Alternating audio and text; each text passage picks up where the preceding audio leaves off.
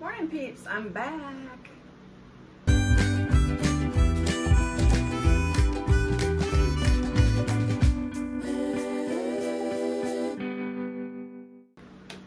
This is written by E.G. White. The verse for today is Matthew 9:2. When Jesus saw their faith, he said to the paralytic, "Son, be of good cheer, your sins are forgiven you." There are today thousands suffering from physical disease who, like the paralytic, are longing for the message, "Thy sins are forgiven."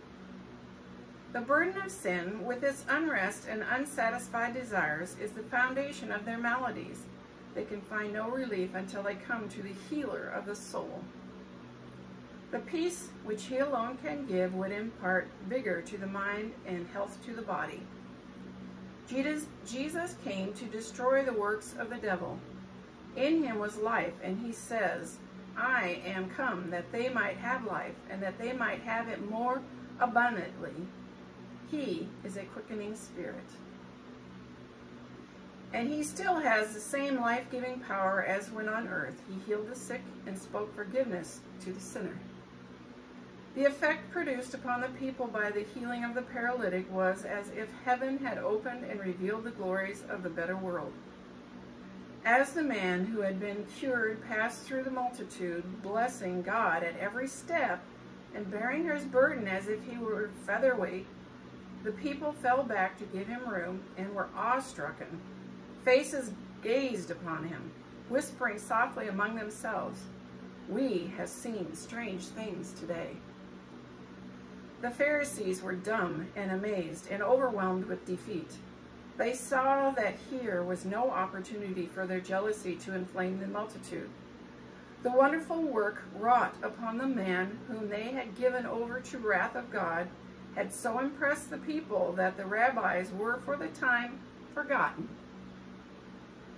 They saw that Christ possessed a power which they had ascribed to God alone, yet the gentle dignity of his manner was in marked contrast to their own haughty bearing. They were disconcerted and abashed, recognizing but not confessing the presence of a superior being.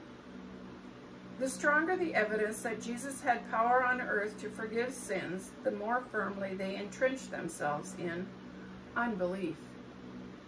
From the home of Peter, where they had seen the paralytic restored by his word, they went away to invent new schemes for silencing the Son of Man. Excuse me. Every time I read stories like that about the paralytic and different stuff in the Bible, I am totally amazed that how can you see it with your own eye and not believe? How can that be? It just boggles the mind, if you ask me. The problem is, in the last days, there's going to be signs and wonders from Satan's side, because in Revelation it tells us that God is going to be lifting his protection. You know, right now he holds Satan back to some degree. I mean, Satan still has authority down here and does a lot more than what we would like for him to be able to do, but he does. But there's going to be a point where God's going to pull back and let him have his way. Am I going to be able to discern the right from the wrong? I'm hoping I can. I hope that I know the Bible well enough to know God and to know Jesus and to be able to be discerning. The Pharisees weren't. They had greatness in front of them, and they chose to be irritated because it took away their splendor. I have a couple of songs, very good songs. Again, I love music. I play music a lot, and so when I share these songs, these are ones that I play over and over and over. The first one is "Who Am I" by Casting Crowns. Great song. And the next one is Gospel Souls sing "Lord, I Lift Your Name High." And it's so relevant for today. Who am I that God cares for me at all? And I want to lift his name on high. So that's what I'm trying to do. I have my book, peeps. Good morning, Heavenly Father. We're so grateful that your Son was given to us as an inspiration and someone to follow and, dare I say, try to emulate. I know it's very hard, though. In this world, Satan tries very hard, and he knows us as closely as you do, just about.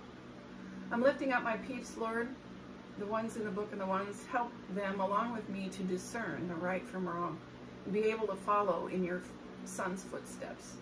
All this I pray in Jesus' name. Amen. That's it, peeps. I hope this finds you absolutely flamazing. Stay blessed. Until next time. Hey, you made it to the end. Please hit like and subscribe, and thanks for watching.